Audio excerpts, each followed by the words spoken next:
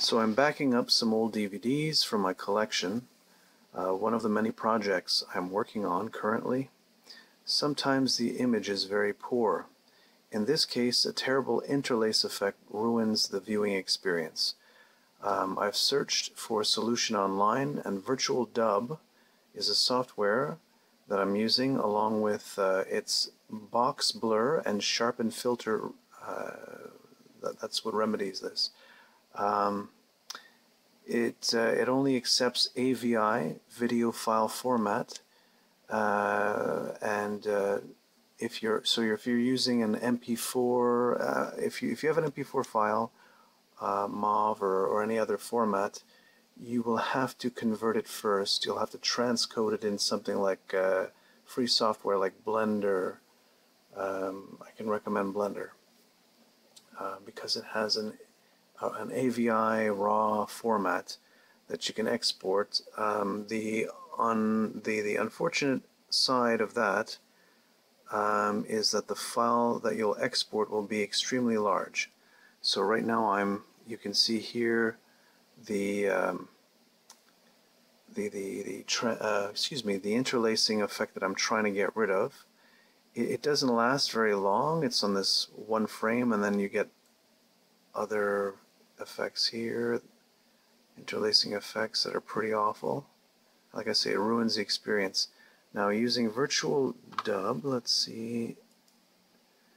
Okay, I have imported the video here as AVI just as a test, just a sample, and I have added, as you can see here, you can add filters. You have an array of options, and I have chosen the box blur, and you can see the options here, well, the settings that I've used. So radius 4 and filter power. So let's see, I'm going to reduce this in size,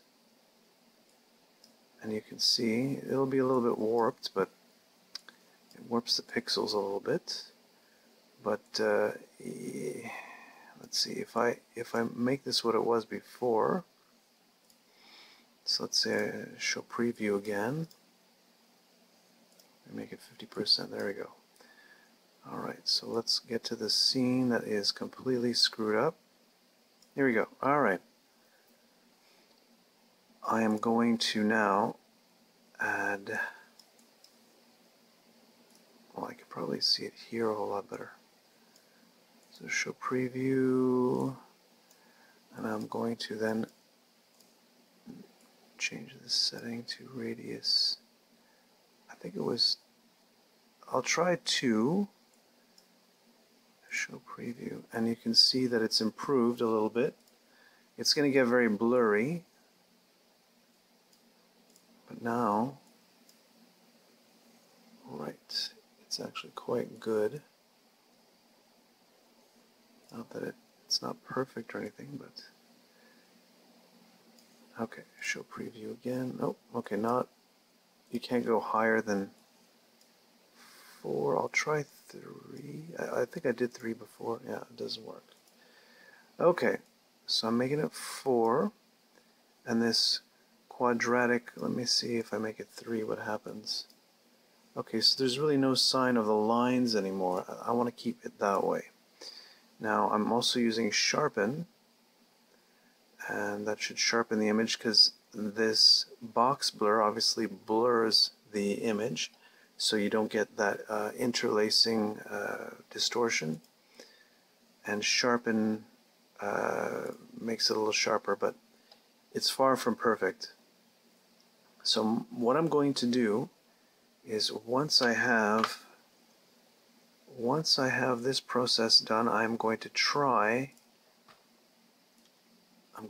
using this software here, which is Topaz Video Enhance AI, which I purchased.